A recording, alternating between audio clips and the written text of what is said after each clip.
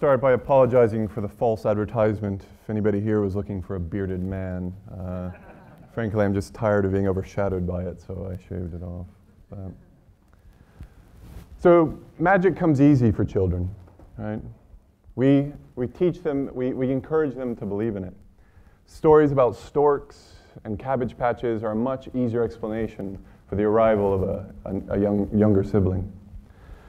The story of Adam and Eve is a much easier tale to tell than explaining genetics to a 4-year-old. Heaven is a nice place for the family pet or a passed away grandma. Now, growing up is the process in which we exchange these stories for more mundane magics. For example, compound interest or the metabolization of alcohol. It's a terrible trade, but we all make it.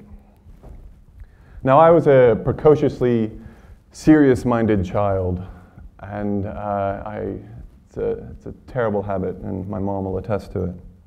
And while my peers were deciding whether to be a fireman or a ballerina or an astronaut and possibly the President of the United States, I knew in my heart I wanted to go and get a philosophy degree. But despite that serious-mindedness, I still wanted magic. And luckily, I picked up my mom's habit of reading. My childhood is filled with memories of her laying on the couch on the weekend with a stack of books behind her. Now, she prefers horror books, and then she can burn through them like a chain smoker. And so, possibly inappropriately, my first adult novels were horror novels, and specifically Stephen King. And there's one novel I still remember to this day, one of the first ones I read of his. It was a fantasy novel called Eye of the Dragon. And it was pretty standard, if enjoyable, fare of evil wizards and dragons and magic and all that. But what still sticks in my mind to this day, and it was that kind of eureka moment that this is truly what I'm interested in, and I want to do this, was he had a character from the point of view of a dog. And it was just a simple conceit that the dog scented in color. And they were following somebody's trail that was electric blue, whatever. And I just remember being just profoundly struck by that idea.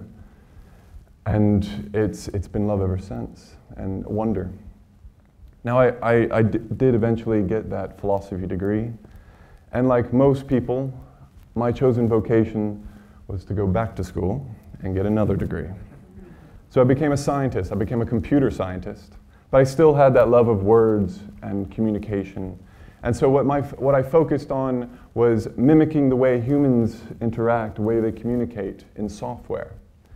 When people asked me what my thesis was about, I told them I taught machines how to argue.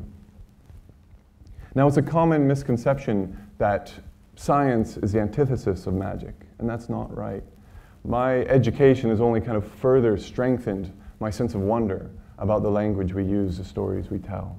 So I'll give you an example. There's something called speech act theory. Now, we're all very comfortable with the idea that our physical actions affect the world in a profound way, right? So the discussion of climate change is exactly that. We're very comfortable with the idea that humans break things, they create things, we consume, we produce. But speech act theory argues that actual utterances, the things that we say, change the world just as profoundly. So I'll give you an extreme example. Take the act of one person killing another person, right?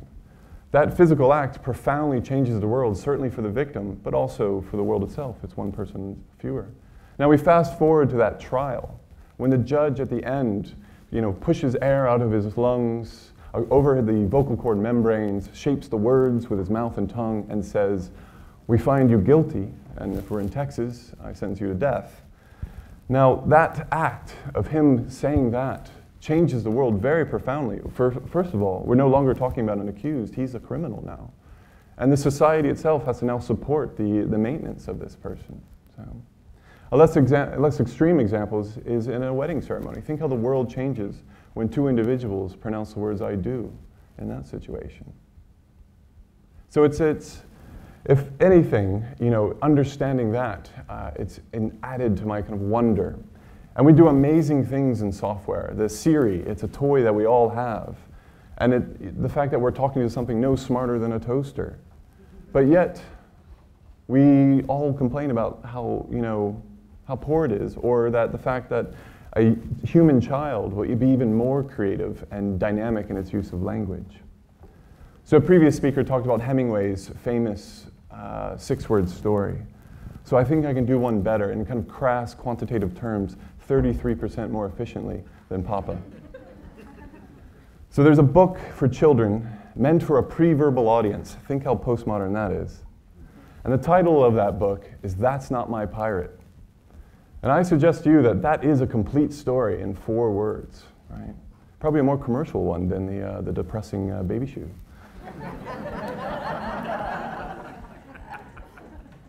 So let's break it down. Pirates. We're talking about pirates, guaranteed adventure, right? We're talking walked planks, sharks, buried treasure, parrots. Who doesn't like parrots? But in that question, we already know we're on a quest. The narrator is looking for their pirate. But in addition to that, that simple sentence is also suggesting that somebody's offered, there's a selection of pirates. And someone's offered, is this your pirate? No, that's not my pirate, right? So hopes are raised and then dashed. This is good fiction. Yeah? And while your mind is kind of reeling about the dense narrative that I've just kind of unpicked for you, think about this. She owns a pirate. Lost dogs and cats, I get that. But she owns a pirate. Are we talking slavery, or is it my best friend? What's going on there? And that's just a kid's book, right? And that's just the title of a kid's book. When you start thinking about what's capable, when you think of a novel, Gogol's Dead Souls, right? I am separated as an American in the 21st century, only able to speak, being fluent in English. I am separated by a vast distance, the author of that book, right?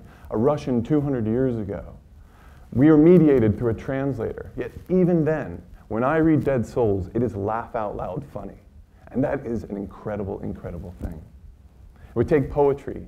The example, I just reread A Darkling Thrush by Thomas Hardy. It's basically a poem about a guy taking a walk in winter and hears a bird. But every time I read that book, I have to pause and ponder it again. It's just that powerful. Now the curse of mortality is we get one life, one point of view at a single point in time at most. If we're lucky, we know a few languages to access the world and understand it. But writing cheats that, right? Because we read stories, we write stories, we can experience a vast number. And it's hard when you think about that this writing, these stories we tell, isn't magic. Now I'll give you one further example. Science is a very methodical task. You build a hypothesis, you test that hypothesis,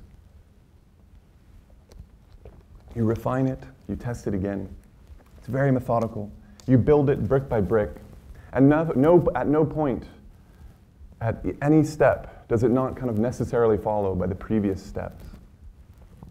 But in writing, although it is a methodical task, you spend a lot of time on your own, staring at the ceiling, deleting yesterday's work. But at a certain point, the alchemy begins. And what you want the characters to do, if you've done your job right, what you want the characters to do at this point in time while you're writing doesn't matter. What dictates their reactions, the way they talk to the other characters, is by the previous 10,000, 20,000 words. I've only experienced this a few times, but every time I do that, it is an absolute wonder and a magic to me. So it's for these reasons, despite being a very earnest child, being trained as a scientist, that I still believe writing is magic. Thank you very much.